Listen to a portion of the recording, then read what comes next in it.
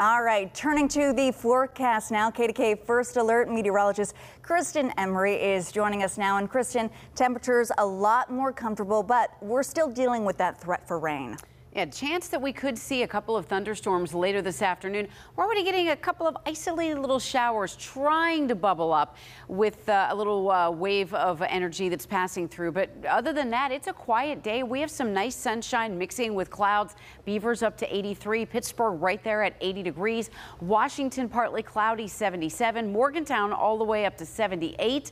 Very comfortable there. And Butler 81. So as we head through the next few hours, you can see mainly a mixture of clouds and sun, but we'll keep a lightning bolt, a raindrop kind of dropped in here occasionally. It'll be isolated or scattered, especially areas north of Allegheny County would be the most likely to have any sort of a shower or storm bubble up this afternoon. High temperatures getting up to the mid 80s. We need the rain. Here's the latest on our precipitation status. Less than 1.5 inches of rain total so far for July in Pittsburgh. That's almost 1 3/4 inches below normal for the month. Now we're more than 3 inches below normal since June 1st. But we're still well above normal for the year by about 4.5 inches.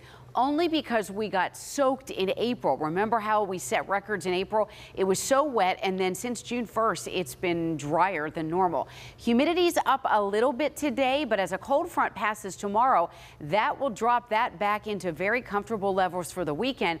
But Monday, Tuesday, it gets a little hotter and a little more humid again. On Futurecast, we have just a couple of these little showers rolling through, same as we're seeing on the radar.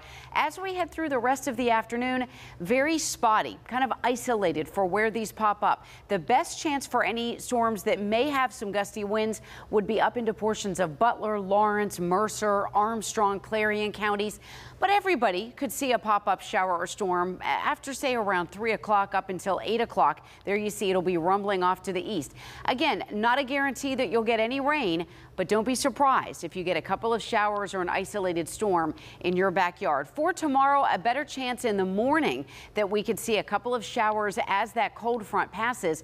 But until then, enjoy the 80s this afternoon. We have some partly sunny skies, 85. A scattered shower or storm, I'd say up until around 8 or 9 o'clock possible, most likely between around 2 and 8 p.m. 85 today. Tomorrow, if you're headed out to Latrobe for the Steelers' first practice, you may get a couple of showers rolling through. Highs in the 80s, lows in the 60s.